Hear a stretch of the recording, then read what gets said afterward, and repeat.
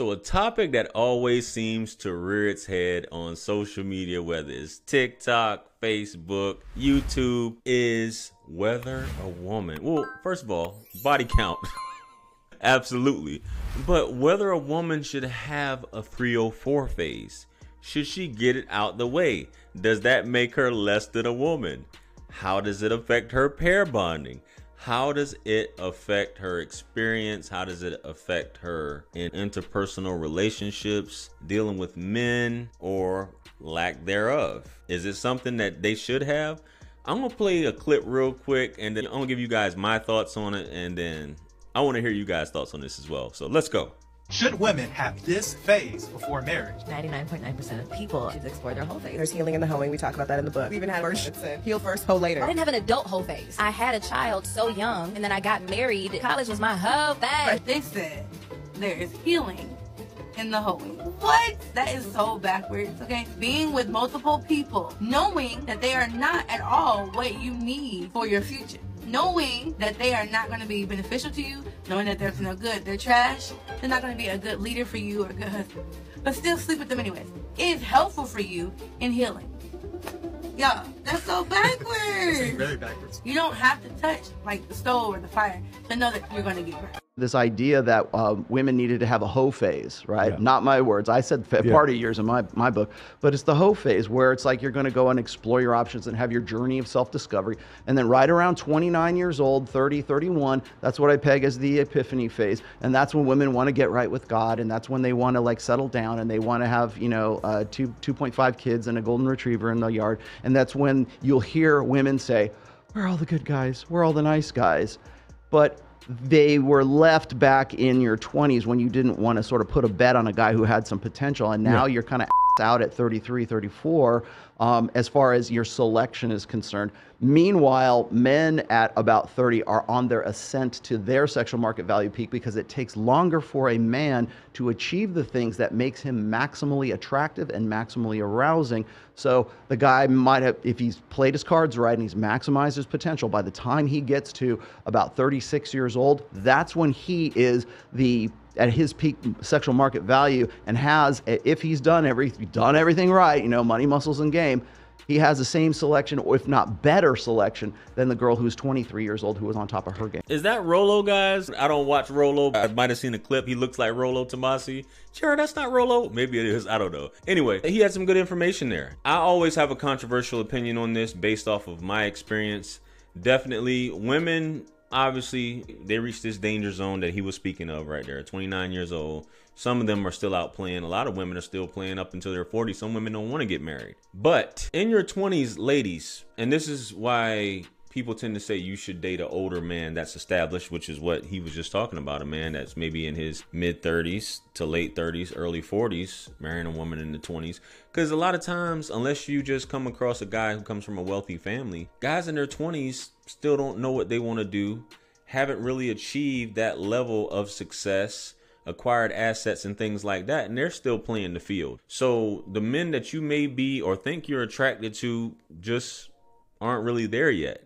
So you have to look at dating up or age gap dating or getting married to maybe an older man that may be established. Now, what I say about this whole phase, right, which is what she got into that first clip talking about healing, hoeing to heal. A lot of women think they can do that when their heart gets broken or that they're trying to figure things out. I talk about this personally in my book of someone who said that that's what they did when they broke up. They tried to heal by getting under several different men, close to 100, and it didn't work out.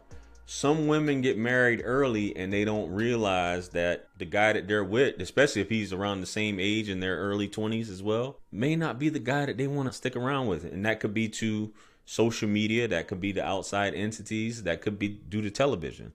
But let's get on to some more clips. Let's go. There's another study, Both. in contrary to your study, that people who have had a hoe phase and have explored themselves sexually and have satisfied that part of them are less likely to have infidelity in their relationships. Oh, that's cap. I don't believe that. That's I need to Sounds see. like a personal problem. Yeah, I need to see that after. I need to see that after. I have heard that before too. I need to see that after. Yeah, I can't co-sign You know what I mean? that. I feel like you should get the whole phase out first. Yeah. I think you shouldn't.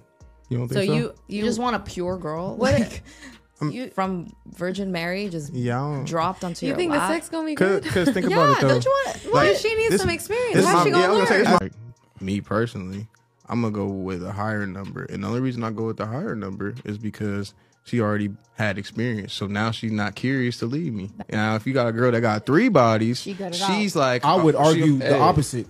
I would She's argue. already, but the thing is, she's already okay. Yeah, That makes she's sense. with you for 5 years. She love it. Then she go see.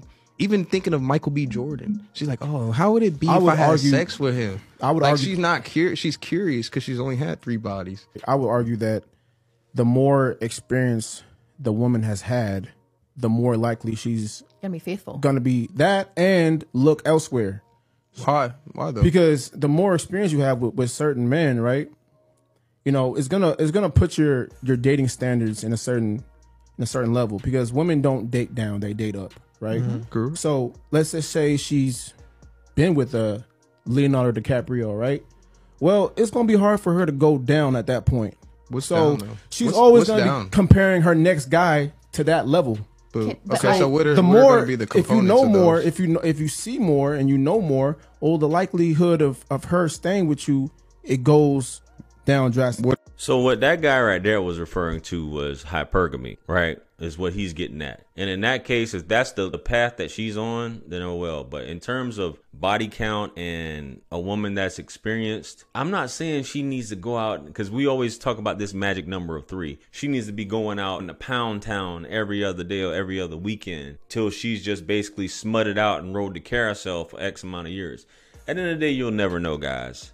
We talk about this whole pair bonding thing. You'll never know. And unless you know this woman personally and you grew up with her and you've seen her and you just decided to get with her knowing that she slept with the whole football team, basketball team, whatever, that's different. But a woman, which I like what a buddy was saying, 2 of the dudes on the earlier clips, the guys who were on the left side of the screen, if I'll put it that way, they were like, yo, as I said before, you get married early or you only been with one guy. As time goes on, people like women like newness just as well as a lot of men like newness. The same points of reference, you guys, even though men and women are fundamentally different, you could be always want a different woman. Does that mean that you, and I'm not taking up for women at all, are men able to pair bond as well, for lack of a better term, when it comes to this stuff? You could have a whole bunch of buns, and I always tell men it's not gonna bring you peace. Be single if that's the case. A lot of guys' hearts have been broken because the woman didn't get to experience life, didn't have that phase to get it out the way. And I'm not endorsing this at all. I'm just telling you guys what happened. She's curious, and sharks,